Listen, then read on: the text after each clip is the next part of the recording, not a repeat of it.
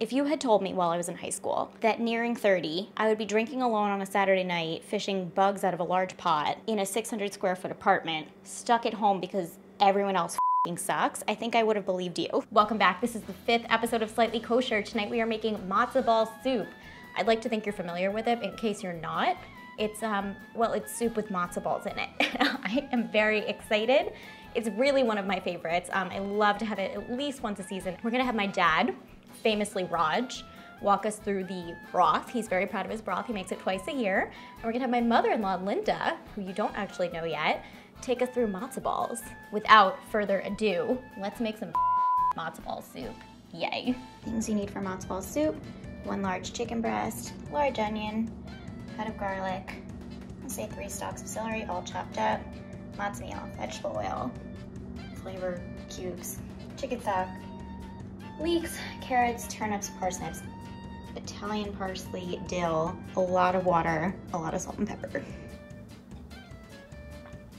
This is honestly going so well. I guess I should explain Passover. Passover, for those who don't know, which I'm sure we'll get into this more in the spring, when definitely we're not all still stuck inside, is a 7-night celebration of the freedom of Jews from the Pharaoh and the matzah.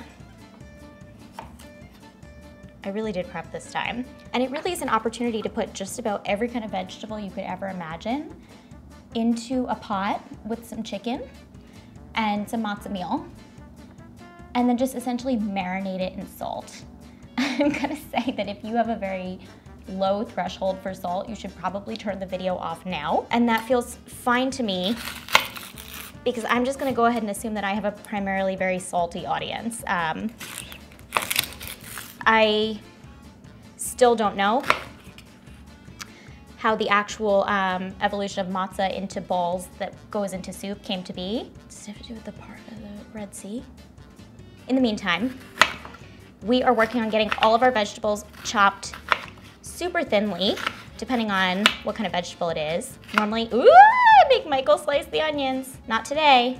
I'm doing it today. I have already kind of like cut out of bias a bunch of carrots. A bunch meaning 4. I did the same thing to parsnips and turnips. I did also learn today, and this is a fun fact about me, that if both a parsnip and a turnip punched me in the face, I wouldn't be able to tell you which one was which. This is not how you cut an onion. But ideally, in order to make your life easier, you'd have done all of this ahead of time, and you would have this all ready because, oh, that's only half the onion.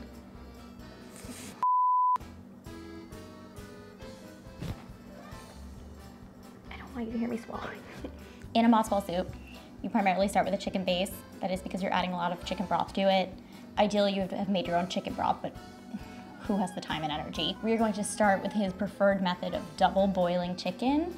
It's not something I've ever done before, and I am a little dubious to do it. He says that that's important because when you cook the chicken at the bottom and then you add the vegetables that are most like fibrous and most difficult to break down on top of it, then it gives them the opportunity. It's some Belgian wives' tale. He told himself, I don't know. Prepping vegetables, chicken. I really need to get the chicken in, so let's call Raj and figure that out. And then we can go ahead and start adding liquids to chicken, and then vegetables to liquidy chicken. And I wrote everything down, and I did prepare, but I don't know. At the end of the day, the recipe is just gonna be chicken broth, vegetables broth, matzo balls broth, herbs, herbs, herbs. Simmer, serve, eat, I don't know. Okay, once again, I've yet to say anything useful. Ew. I just went to put the raw chicken in the pot and there's a bug in the pot.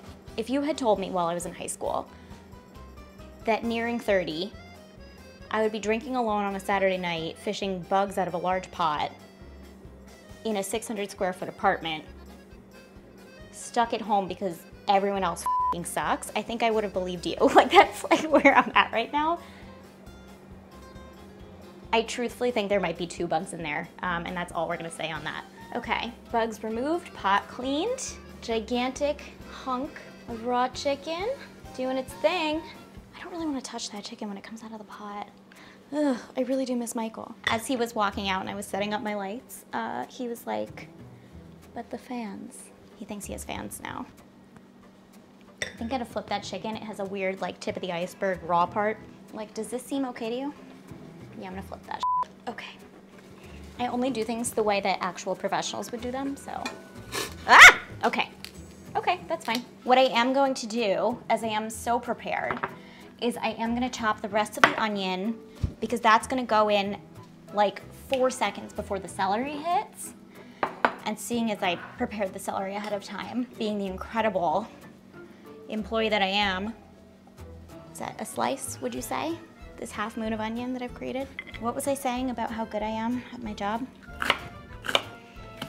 I'm actually gonna say that I don't mind the inconsistency here. I'm not being funny. I do think when you're eating a soup, it is one of the very few edible vessels for proper chunk. But if, for instance, you see full rings, like literal onion rings, maybe you've gotten a little too lax. Another reason I'm excited to be making matzo ball soup is because it falls into the genre of dishes that Jews make meant to feed you for a long time. I'm taking this recipe that my dad said is for 10 people, I'm making it for 5, and I still feel confident that even though 2 people live in this house, apartment, we don't own anything, that we will have, I'm pretty sure, lunch for a week. I really do love that about Judaism, is the ability to just keep you fed. Next steps. Ew, I did jazz fingers. Wow, okay. So I have removed, ugh, that doesn't look nice. Though I guess everything I make doesn't look very nice. I have removed the giant steaming hunk of half raw chicken. I'm gonna wait a second so as to truly not kill myself, and I'm gonna shred this mother, and then I'm gonna put it back in the pot. I don't think you should look at this part. I think it's best if everyone just looks away. Oh, so raw. It's so raw. It's like cutting into like a meat-filled Jell-O mold. Don't look. It still feels like I'm committing a crime. But while you listen with your eyes closed, know that at this point in time, you can take your half raw chicken, you can certainly cut it into little cubes, little rectangles, whatever your preference is. But mine, again, is that this soup will, I'm gonna have to wash these gloves. A good food video is if you gag halfway through. I think that's really the mark of success here. It has just occurred to me that maybe you are all right and that I am disgusting. I think I'm okay with it. Oh my God, I'm gonna make Michael clean everything. Okay, we did it. We did it, Joe. At this point, shredded chicken on the verge of being cooked. We're gonna put our sliced onions in first. Raj seemed very adamant about the order that the onions, probably because they're so potent, that in addition to the leeks, which I would think. Whatever, I'm not with his recipe. Onions first, celery next. I get afraid of putting things into boiling water. All I want is to make one Jewish recipe in which I don't need to leave my perch. Okay, so at this point I have added a bunch of onions. They are nowhere near submerged in liquid. This is my way of telling you that I'm gonna start adding chicken broth, just so that I am fulfilling that particular request from Raj, that the vegetables never see the light of day. You have to drown them every time. This is 2 pounds of chicken stock. That's so many pounds of chicken stock. Eventually, the entire 4 quarts I have of chicken stock will be gone. We're going to alternate liquid adds between stock and water. I was just gonna give some other helpful hint.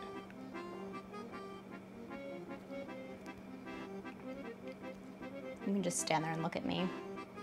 I feel fine about that. Oh, I remembered. My other helpful hint from Raj was not only should all the vegetables we add from here on out be super submerged in water, but also that you are not to allow the soup to fall below a simmer at any point. It should not be boiling. Now that the chicken is cooked, it should not be boiling, but it should be simmering all the time. And I think he thinks that does something. I'm just gonna sit on the garbage can. I sunk the garbage can. Hard simmer, AKA boil. Time for celery, which I would think is the most fibrous vegetable. Oh my God, oh my God. You ever stabbed yourself with tongs before? I have. You don't want to be on camera, right? Not really, no. Okay, so just your voice then. When it goes to the heavy vegetables, the root vegetables, again, you want them to be immersed. Okay. You want them to be, and that's the part that's going to take a little bit longer because they're hard as you boil, you want them to soften up. So just kind of keep poking them with tongs and see if they're softened or not?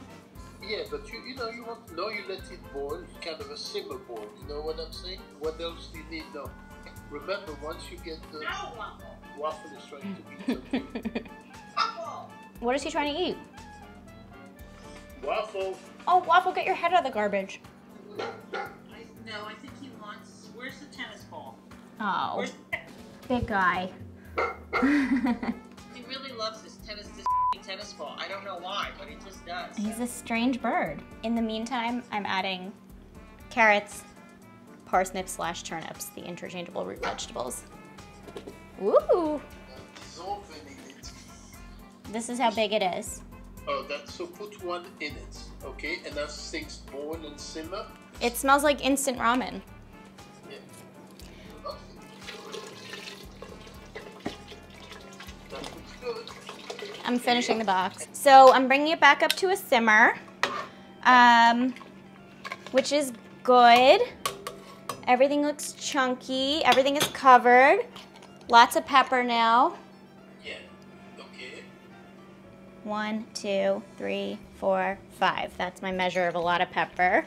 Okay, we've minced 2 cloves of garlic. We're dropping that in. I was looking at the color, it seemed a little pale, but now with proper lighting, it seems soupier. Is there a correct word when referring to the color of soup? No, it's watery. Okay. So what it means, you have put the leeks in and start and put another block, yes. Got it, okay. It doesn't taste bad, it tastes nice, it just tastes overwhelmingly like water. Now what? I mean, I think we're just bringing it to a simmer. Yeah. Then we're done for the night? Okay, I know you saved a baby's life, but how does the soup smell? It smells like the holidays. Just what I wanted to come home to. It's 9:30, you're gonna eat soup? Oh, it smells delicious. I would eat it any time of day. You can smell it through your mask? Yeah, you can definitely. The whole apartment smells like it smells like the Jewish holidays. Yes, we're recording. Turn your magic on. Do you want to do it right into the mic? Ew, stop. Ew, slurping. So good. Definitely done. Vegetables are soft. Broth is salty. Tomorrow morning, we have a lot of work to do. We have to make some matzo balls. I feel like I really didn't curse so much this episode so far. Let's make some matzo ball soup. Everyone else sucks. What that shit. We're wrapping for the night. We're putting the soup on the balcony. Let it just kind of cool, melt together overnight. Then in the morning, we're gonna heat it all up. Just kind of a slow simmer. While we do that, we are going to make the matzo balls, put them in the soup, add the herbs, and eat it. I hope it doesn't take very long. I'm sure you do too. This is probably painful at this point. Anyway, good night. Good morning, my fellow rays of sunshine. We are going to make matzo balls. We have the soup simmering. It still and throughout the night smelled very much like salt in here, which is great. Just chicken and salt, which are good smells, theoretically. We are making my mother-in-law's matzo ball recipe. I have never attempted it myself. I think we can do this. I think we can do this. We'll find out. In a glass bowl, mix eggs, add seltzer, oil, salt, pepper, and matzo. Okay. Combine all ingredients. Great. So that's easy enough. We know how to combine. We know how to crack eggs. Historically, we're very good at that. We are cracking 4 eggs into this large glass bowl.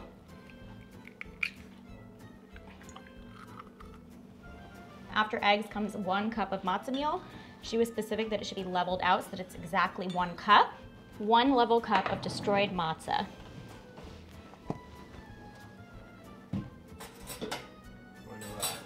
mix up the eggs. Am I gonna be constipated after eating matzo? That's what it's for. These matzo balls. Are you Binds doing you this? up. I thought you want me to do it? Yeah, you're better at it. Okay. We talked last night about admitting our strengths and weaknesses. I know my shortcomings. Start with oil. Just kind of get it in there. Hold me accountable. 1. Careful. 2. Now Okay. that she says if it's not exact, it doesn't work. Okay, this all would have been really helpful before we started. 3. I'm gonna go easy on the 4th because we had some drippings. 4. Great. Amazing. Thriving. I again presume that the existence of the carbonation is what makes it so that the matzo balls are light enough that they don't just like drop like bricks into a soup. Was that 3? Yeah. Okay. She said to taste, yeah? Ugh. Okay, I'll allow it because Key there's... is to salt from high up so it spreads out and doesn't clump in one area. Did you rehearse things you think were going to be funny? No, I just know I'm providing helpful tips to the people who may want to learn how to cook matzo balls. You told me to calm down and you're very frantic. Thank you. Boot pepper. Try to give it a couple of... Okay, adding my cup of matzo meal. You want the heat up higher? Sure. It is a large vat of soup. How hot is it supposed to be? It's meant to be simmering. Okay, so why don't you get it to a simmer? Okay. We're combining. Oh, wait, shh.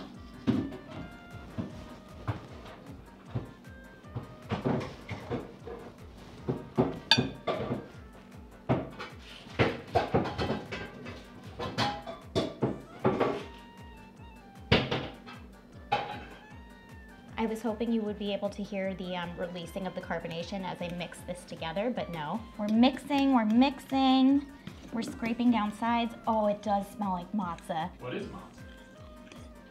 It's unleavened bread due to Jewish oppression a very long time ago. I'm pretty sure that's entirely correct, and I don't think we're gonna need a fact check. Hi. Hi. Do you wanna be on camera or do you just wanna talk? No, I'll just talk. Okay, so we're at the point, I was hoping you'd give me a gut check, because I've never done this before, where we've combined all of our matzo ball ingredients. Okay. Does this consistency look to be right to you? Yeah, because it'll get hotter in the refrigerator. It will. I mean, it's not solid now. It's just kind of piecey. We're gonna completely cover it. Right. Do we know why we do that? So no air gets in. Okay, thank you. So helpful. So this is going in the fridge right now. And I will be sure to send you pictures when it's all said and done, probably in like an hour and a half or so. Oh, I can't wait to see it. All right, well, love you. All right, and we will see you soon. So, this actually looks like the beginnings of like a thumbprint cookie dough. That's the first thing I thought of. I don't know why. We have our pot of salted boiling water. Oh, look at that boil. Are you proud of me for boiling water? Is that what it's... Woo! As usual, it's going great. No notes from me. We are going to grab ourselves a nice little handful, times 12, stick it in the boiling water, cover that pot real tight. She said no peeking, and it boils for 30 minutes, at which point we can transfer it to the soup. Deep breaths, clear eyes, full hearts, all that. Slightly bigger than a golf ball. Yeah, if you wet your hands, Oh, it should be sticks sticky. together so well. Yeah, look at that. That is a ball. 1, 2, whee! That's what the sound of a matzo ball is boiling water. That's true. Like, That's what the Jews said as they were leaving Egypt. Whee! okay. Don't put that in. Yeah. Nice. They will kind of inflate themselves as they absorb water. I will say their color changes immediately as they hit the water. They do turn pretty matzo ball colored pretty quickly.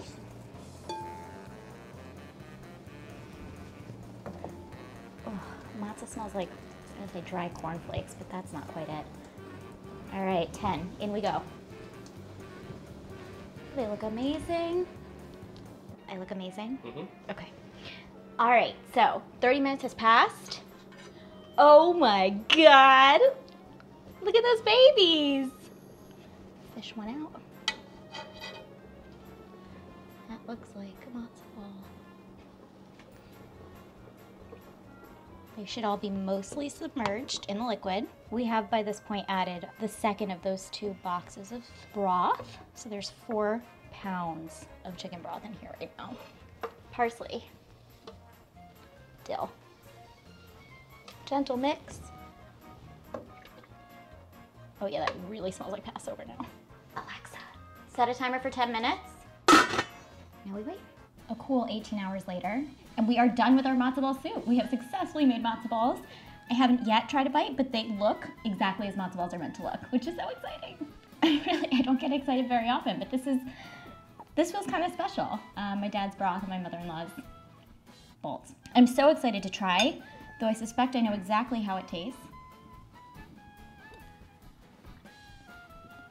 Oh my God, it's perfect. It's so good. That really just tastes like something you could get from like a Second Avenue deli. It's very, very savory. It is the perfect amount of salt. I will be thirsty as predicted, which means I've done it right. You've got a variety of textures here. You've got these gigantic chunks of carrots, turnips, parsnips, such a nice amount of herbs. I mean, the onions have practically just become one with the broth itself, which is so fun, because who doesn't love a liquidy onion? Could be the greatest tasting soup of all time. That's a little dramatic, no? I don't think so. It tastes like your mom's? I think the combination of your dad's soup and my mom's matzo ball may be $1 million idea, and we shouldn't release the episode because...